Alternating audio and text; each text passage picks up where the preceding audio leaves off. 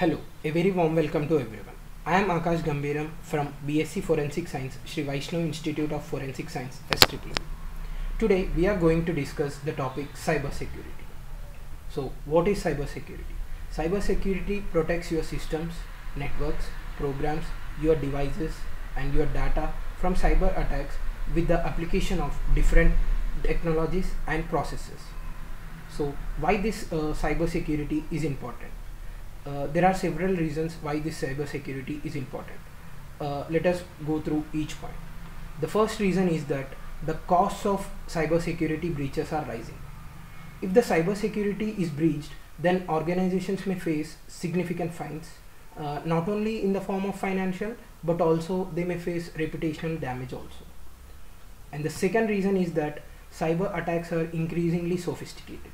That means attackers are becoming more experienced and using wide variety of tactics, like which includes malware and ransomware, etc. And the third reason is that cybersecurity is a critical broad level issue. That means the board in any organization needs to manage their cybersecurity by using different strategies to control the cyber attacks. And the another reason is that cybercrime is a big business. According to different studies made by different researchers, cybercrime is affecting world economy. So these are different reasons why this cybersecurity is important. And some of the common cyber threats or cyber attacks. These are some common cyber attacks. Let us discuss each. Malware. Malware includes ransomware, trojans, viruses, worms, etc. Backdoors. Backdoors is nothing but that allows remote access to unauthorized users. Form jacking, that inserts malicious code into the online forms. And another cyber attack is cryptojacking, that installs illicit cryptocurrency in mining softwares. And another is distributed denial of service, that is DDoS attacks, that attacks servers. And another next is domain name system, that is DNS poisoning attacks, that compromise the DNS to malicious sites. So these are some common cyber threats or cyber attacks. So there are different types of cyber security. So mainly there are 5 types of cyber security. Let us discuss each. So the first one is critical infrastructure.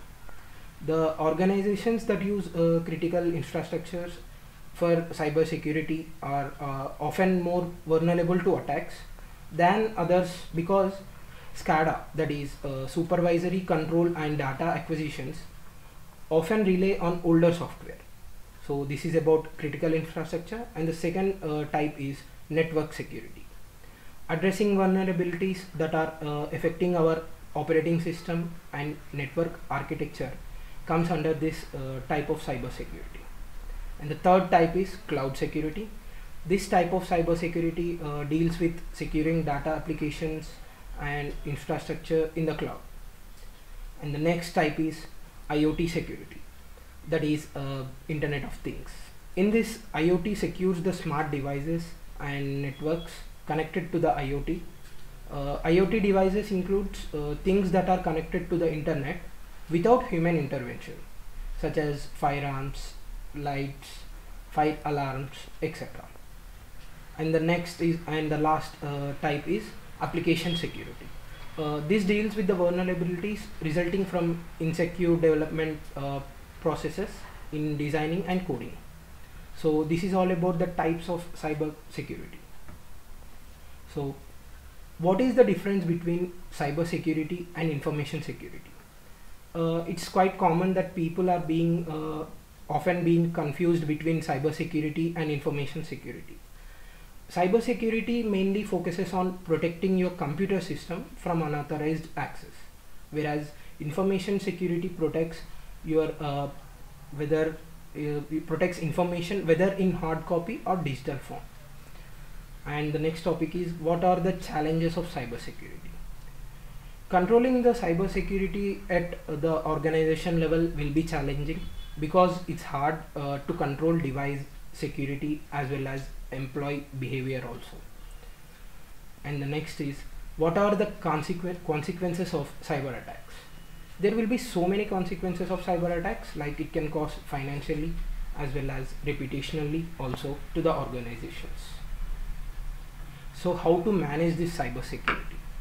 There will be so many like methods to manage this cyber security. Like one of that is the top of the organization, that is organization should be provide effective cyber security, and it should be responsible to for providing these measures.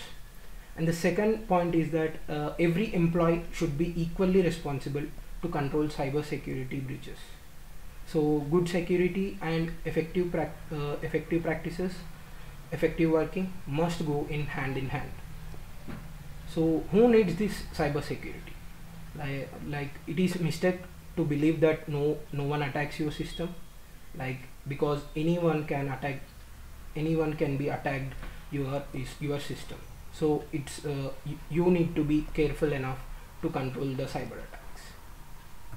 And the next topic is cyber security checklist. First is user education. Human errors can cause data breaches, so it should be managed for effective purposes. And the next is application security. Application vulnerabilities are common, and application plays important role also. So it's vital to focus on application security. And the next is network security. Network vulnerabilities should be managed to reduce the cyber attacks. And the next and the most important is leadership commitment. It can provide effective and appropriate approach to control cyber attacks, which controls the cyber attacks and manages this cyber security well. And the next is password management.